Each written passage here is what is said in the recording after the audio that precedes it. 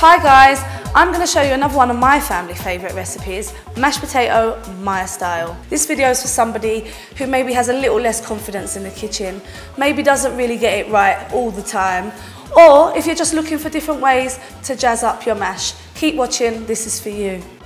I'm going to show you how to make basic mashed potato, cheesy mash, mustard mash, Irish style mash, chilli mash and root veg mash. This is not like my other videos. This one is a little bit more fun. See these boxes? They're buttons. Now if you click any one of them buttons, you will be taken straight to that part of the recipe. So if you want to find out how to make my cheesy mash, click on the cheese. If you want to find out how to make my chilli mash, click on the chilli. I think you get the idea. Let's get started. Basic mashed potato, my way. You're going to need about 6 potatoes. I like to use Maris Pipers because they're quite a floury potato. We've also got some butter, some milk, some salt and some freshly ground pepper and some nutmeg. Equipment wise, you're going to need a medium pot, a wooden spoon, a colander, a potato masher and the most important one, a speed peeler. Let's get started. Sometimes when you peel potatoes with a knife, you start off with a big round potato and then you end up with like a miniature cube. So I think it's best to always use a peeler because you're not getting hardly any waste. I've already got some boiling water with some salt going in the pot already. Boil a kettle, chuck it in the pan, full whack, and it just carries on boiling. I don't have to wait around, I can't be bothered with all that. Cut the potatoes into just little thick slices. That way it halves the cooking time. When you're putting things into a hot pan, always put it in away from it. If you go back that way, whatever's going to splash is going to splash all up your arms and on your hands and you'll probably get burnt. Put the lid back on and we'll leave those to boil just until they're soft enough for the tip of the knife to go through without any real struggle. The water's changed colour, they're definitely ready. We're going to drain these off.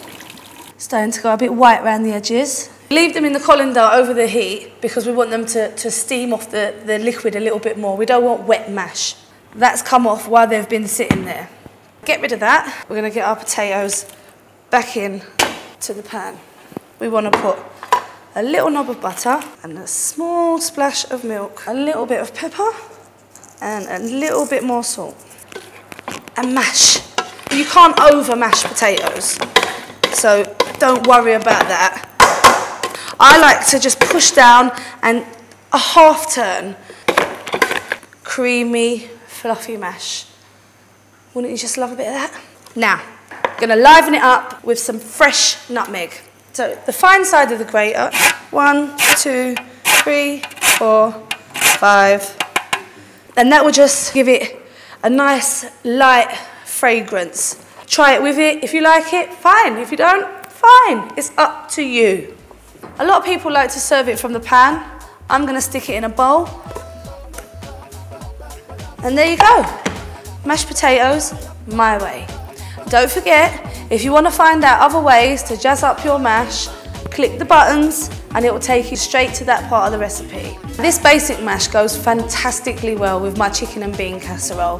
If you want to see the videos for that recipe, just click the link now. If you'd like to try any of the other flavours, don't forget, click the buttons.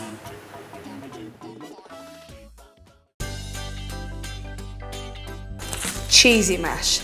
This is a firm favourite in my house. My kids love it with baked beans. You could try it on top of a fish pie, with some fish fingers. Try it with whatever you want. We've already got our basic mash we made earlier. My kids like strong cheddar, so that's what I use. I'm going to need about 50 grams. Just grate the cheese into the mash. Try not to eat none before you're finished, which I always do. If you've got little bits like that, that's a nice surprise for whoever's plate that ends up on. Just mix it in. You could use red Leicester, you could use mild cheddar, you could even use blue cheese, whatever you like. Some cheeses will melt really, really easily.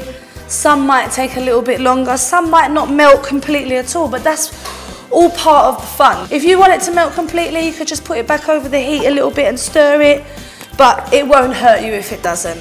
Beautiful, fluffy, creamy, cheesy mash.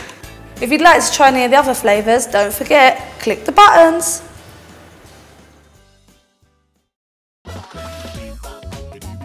Right, chili mash.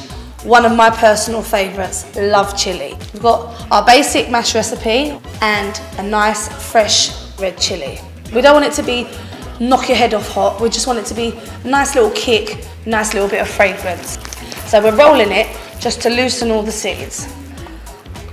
Just push them out down the end. And we want to get this out as well because this is the membrane and this is where all the heat is. Be careful when you're preparing chilies. Don't rub your eyes, don't touch yourself anywhere intimately. Well, hopefully you wouldn't be doing that when you're cooking anyway, but we'll leave that alone. We're going to put these down now. We're going to chop them quite finely.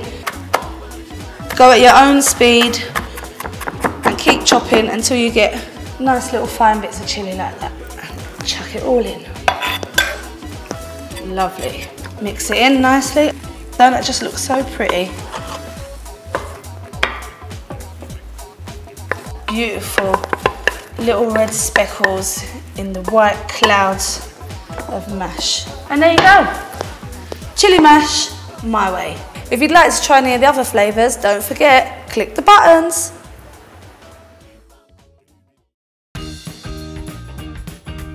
Irish style mash.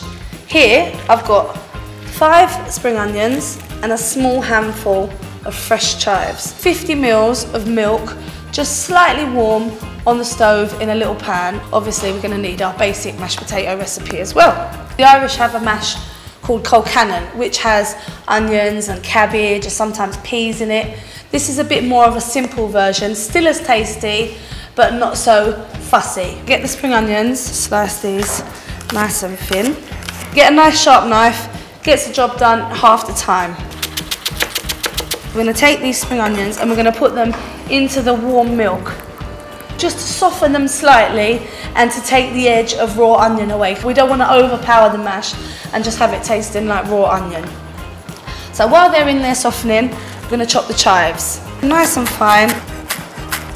Chives are a soft herb, they've just got a hint of onion. Chuck them straight into the mash. Beautiful. These should be nice and soft now. We don't want to cook them all the way through because remember we still want that bit of bite. We just want to take off the harshness. Now you don't want to get all of that milk in, otherwise it will make our mash really wet. Mix those in as well. Let's get that on a plate. So there you go, Irish style mash, my way. If you'd like to try any of the other flavours, don't forget, click the buttons.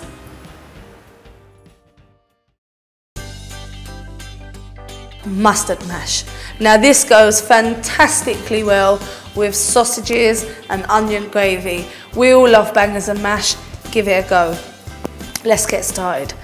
This is English whole grain mustard. It's mustard with mustard seeds in. Not only does it look pretty, it tastes fantastic. I've made English mustard mash, it's lovely, but I prefer this because it looks a little bit posh as well. So we want to get a nice big teaspoonful. I'm going to just drop that in to our basic mash that we made earlier. Mix that all in. Beautiful. Fluffy and speckly. It smells amazing. So there you go, mustard mash my way. If you'd like to try any of the other flavours, don't forget, click the buttons.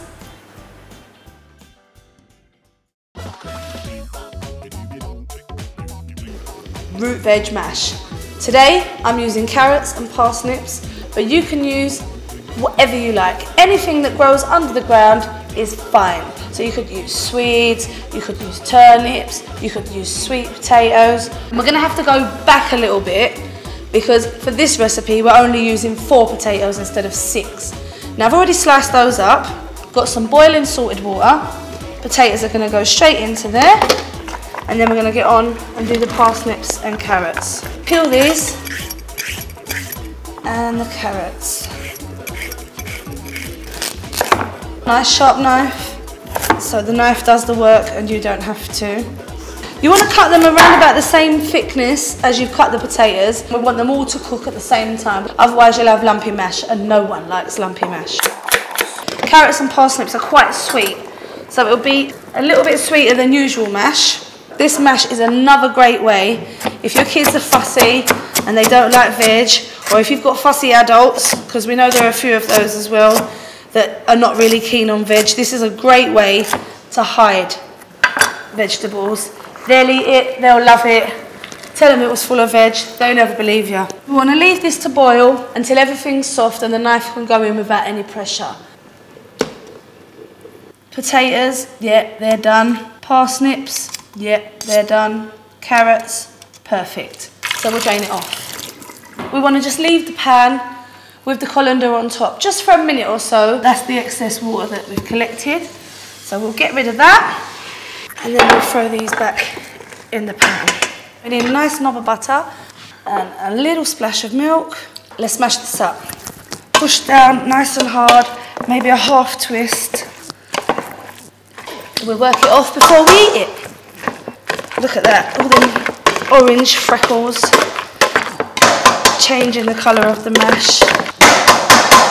Put a nice pinch of salt, a little bit of pepper, and finally a little bit of fresh nutmeg. It just lifts it, that little bit. 1, 2, 3, 4, 5. Oh, it smells lovely. Perfect. And there you go. Well done. So you just want to eat that right now.